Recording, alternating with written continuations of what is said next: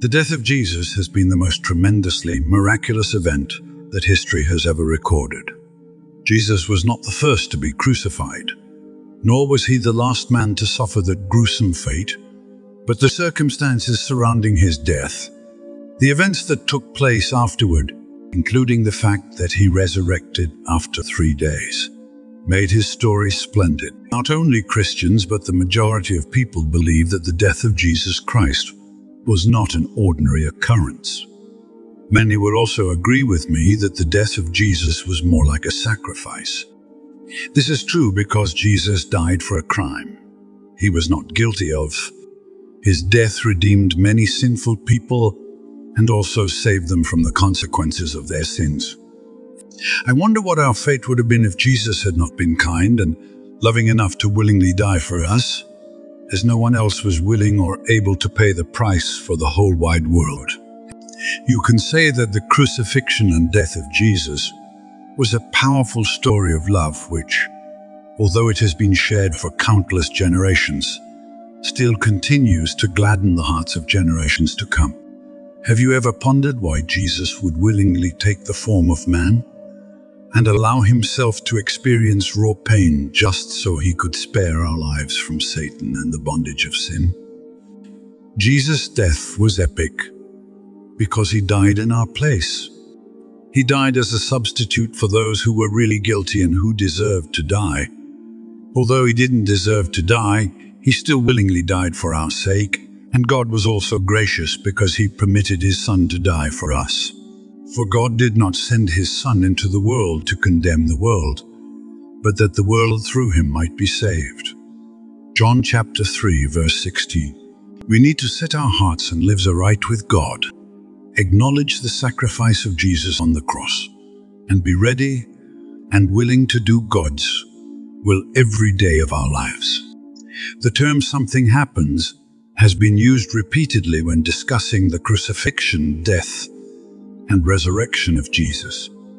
We need to understand the significance of all that happened after Jesus died, so that we would be able to worship God more, because you cannot truly worship God when you do not understand the depth of his sacrifice on the cross.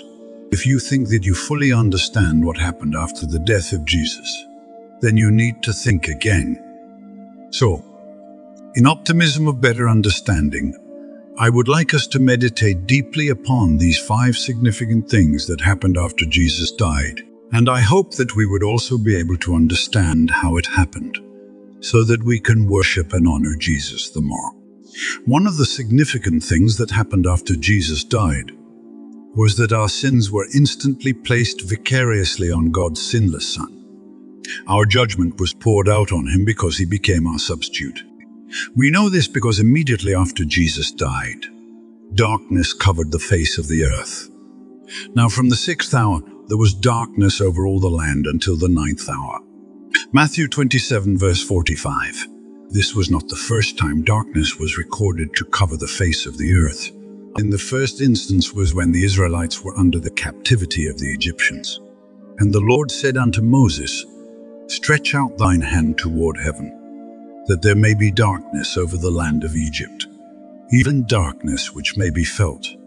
And Moses stretched forth his hand toward heaven, and there was a thick darkness in all the land of Egypt for 3 days. They saw not one another, neither rose any from his place for 3 days. But all the children of Israel had light in their dwellings. Exodus 10, verse 21 to 23. However, the darkness that covered the earth when Jesus died was not as intense as the darkness that covered Egypt. It was not complete darkness because the people present could still see what was happening on the cross.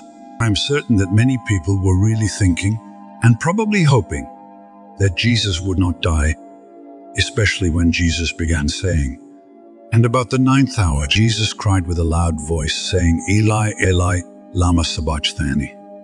That is to say, my God, why hast thou forsaken me?" Some of them that stood there, when they heard that, said, "This man calleth for Elias." And perhaps when darkness covered the face of the earth, they thought, "Oh yes, something is about to happen." Or probably Jesus is about to miraculously come down from the cross. They all had this thought because they were not able to understand the depth of the essence of the death of Jesus Christ.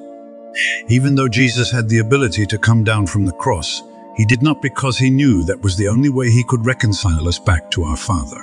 Jesus was only quoting from Psalm 22 verse 1. My God, why hast thou forsaken me? Why art thou so far from helping me? And from the words of my roaring, this sounded as though Jesus was in despair and heartbroken. But then, when Jesus cried out the last time, he knew that he had succeeded and that he had finally redeemed all of mankind. The darkness that covered the face of the earth cannot be explained by any natural cause. We can even say that the darkness that covered the face of the earth was a sign that God was sad because of the death of his Son. Jesus paid the price for us because of his death and resurrection. We can now be called sons and daughters of God.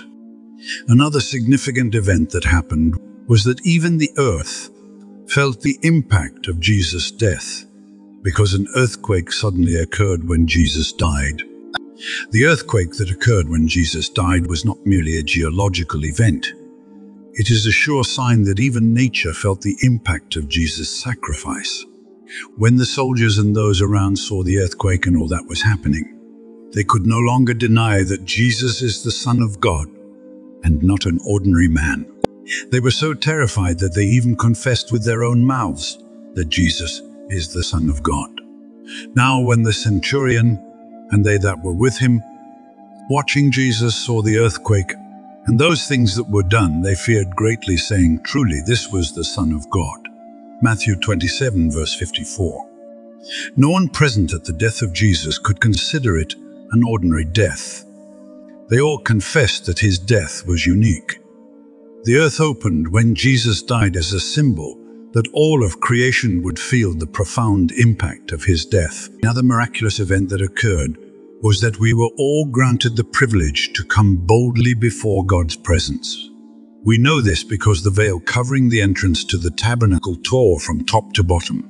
In the past, only the high priest had the privilege of entering the Holy of Holies because it was believed to be where God dwelt, and a curtain blocked the entrance. But immediately after Jesus died, this curtain was torn in two from top to bottom. This was a clear sign that the sacrifice of Jesus had been accepted and that we can now boldly approach God's throne of grace. We now have direct access to God the Father because we no longer need any priest to intercede on our behalf. The destruction of the veil at the tabernacle indicates that God's presence is not confined to a space behind a curtain in the temple, and we no longer need anyone to help us access the presence of God. The death of Jesus granted us total forgiveness of our sins, and now everyone has full access to the presence of God. Another remarkable event that happened after Jesus died was that many saints who had previously died rose up, and they were even given the privilege to visit their loved ones. This occurred as clear proof that Jesus had power over death and that he had overcome sin, death, and Satan. Jesus' death did not mark the end of his life. Rather, it marked the beginning of a new era, an era where death does not signify the end of a person's life, an era that indicates we can have a much better and more pleasant life after death. God has authority over everything, including death and its vices. Therefore, we should no longer fear death or the sting of death, backed by the knowledge that death is not the end of our life. Rather, it is the beginning of our transition to a better and more glorious life. The reason why saints who had previously died were brought back to life was to demonstrate that we can all have eternal life after death. However, this eternal life is not for just anyone. Although every one of us can enjoy eternal life, we must first surrender ourselves completely to God by accepting Jesus Christ as our Lord and confessing him as our personal Savior. Only then will we meet the criteria to enjoy life eternally. One of the most excellent things that happened after Jesus died was that we were instantly given the privilege of becoming heirs to the kingdom of God. Our sins were instantly forgiven. All our sicknesses and iniquities were washed away, and we no longer needed the blood of animals to atone for our sins. After the death of Jesus, we were instantly translated from the kingdom of death to the kingdom of God. We became children of God not because we deserved it, but because Jesus paid the price for us to be recognized as children of God. Before the death of Jesus, mankind had to immediately pay for their sins, either by sacrificing animals or other offerings. And if they could not, they would have to pay with their lives. But after the death of Jesus, we now have the ability to ask for God's mercy by pleading the blood of Jesus, which has greater advantages than the blood of any animal. He himself bore our sins in his body on the tree, so that we might die to sins and live for righteousness. By his wounds you have been healed. 1 Peter 2 verse 24. We now enjoy divine health and are free from the bondage of sickness because of the sacrifice of Jesus Christ. How mighty is the sacrifice of Jesus for us. His sacrifice covers every aspect of our lives, and there is nothing, absolutely nothing we can do to repay him for the gift of himself. The only thing God wants from us is to endeavor to meet him in glory and to bring as many souls as we can to him. The death of Jesus was not a minor event. Just so you know, a brief summary of what transpired during the death of Jesus Christ is as follows. On the day of the Last Supper, Jesus celebrated it with his disciples in the upper room. After the supper, Jesus washed the feet of his disciples as a symbol of humility and predicted that one of them would betray him that same day and another would deny him. After this, they went to the Garden of Gethsemane, but Judas was not with them because he had already gone to bring the soldiers who would arrest Jesus. Jesus was arrested, underwent various trials, and was taken to Pontius Pilate, who found him innocent but still condemned him to crucifixion. The devil may have thought that he had defeated Jesus when Jesus was condemned to death, but he was in for a very big surprise because Jesus did not stay dead. He went to Hades, fought and defeated the devil, redeemed the souls of men, and gave us all the great privilege of being called the sons of God. In conclusion, we need to understand that Jesus did not die for us because we loved him. He died for us because he loved us, even when we were totally unlovable. No human can love another person as much as Jesus loves us. His love for us is different from natural love. It is a supernatural kind of love. Very rarely will anyone die for a righteous person, though for a good person someone might possibly dare to die. But God demonstrates his own love for us in this. While we were still sinners, Christ died for us. Romans 5 verse 7 to 8. Although Jesus has died for us and paid the price for our redemption, it is still up to us to choose whether we will accept Christ's sacrifice for us. I pray that the sacrifice of Jesus Christ on the cross of Calvary will never be in vain in our lives. Let us pray. Thank you, dear Heavenly Father, for your goodness and mercies upon our lives. Thank you for your faithfulness and loving kindness. Thank you for who you are to us, who you have been, and who you will forever be. Thank you for your love, grace upon our lives, for providing our daily bread, and for always coming through for us, proving that you alone are worthy of our praises. Thank you once again for how you have been helping us through this year. Thank you for not allowing us to suffer from hunger or want, and for good health. Thank you, dear Lord, for a sound mind and for your unfailing love. We pray that you will accept all of our praises, worship, adoration, and thanksgiving unto your most glorious name. Father, we acknowledge that we have fallen short of your glory, and so we humble ourselves before your throne of mercy. We ask that you would forgive us our sins and purify our unrighteousness. We pray that you will forgive us for every sin, both those we have committed consciously or unconsciously, by the thoughts of our hearts or even by our actions and inactions. Please, dear God, have mercy upon us. We pray that whatever may stand as a hindrance to our prayers reaching heaven, Let your mercy speak for us. We thank you, dear Lord, once again for the marvelous sacrifice of Jesus Christ on the cross of Calvary. Thank you for the salvation of our souls, for drawing us to prayer and power, for bestowing your spiritual gifts upon our lives, and for always lifting us up when we fall. Thank you for not allowing the devil to triumph over our lives.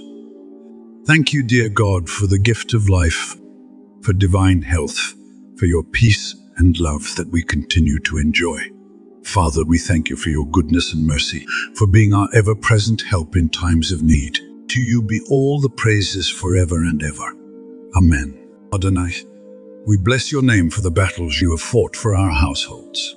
We are forever grateful.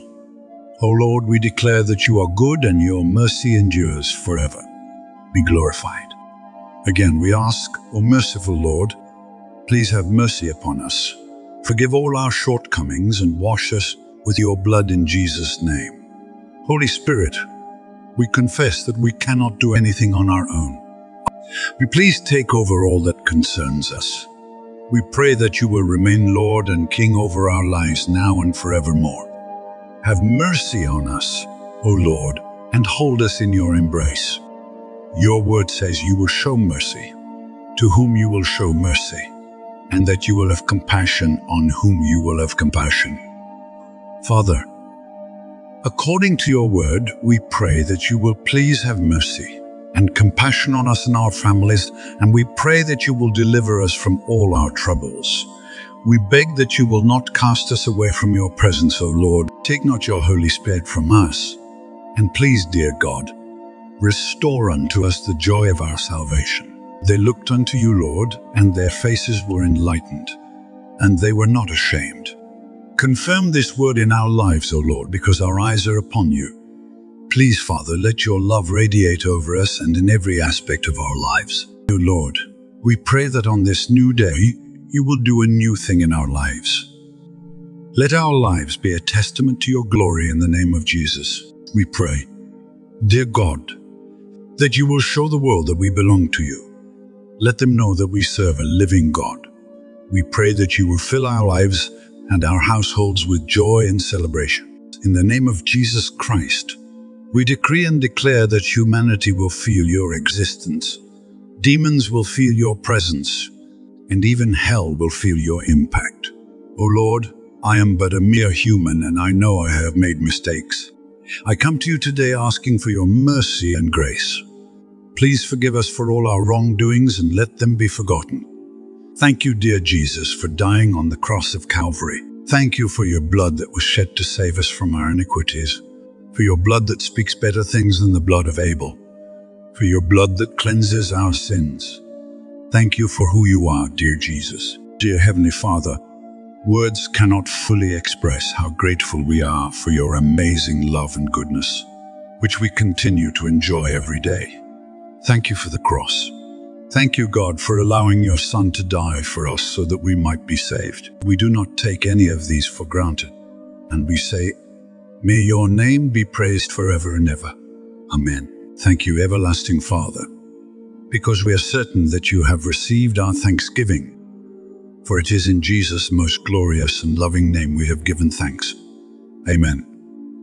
Thank you to our esteemed viewers for being a part of another exciting moment of studying God's Word. We hope you really enjoyed this video. Please leave us a comment on the lessons you've learned.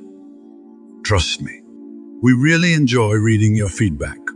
Please hit the like button and also share this video with all your friends and loved ones. If you have subscribed to this channel, we want to say a very big thank you. If you haven't, please hit the subscribe button so that you will be notified of our latest uploads. We love you all and hope you will continue to bask in the euphoria of God's love. Until we meet again, goodbye for now. God bless you bountifully. Amen.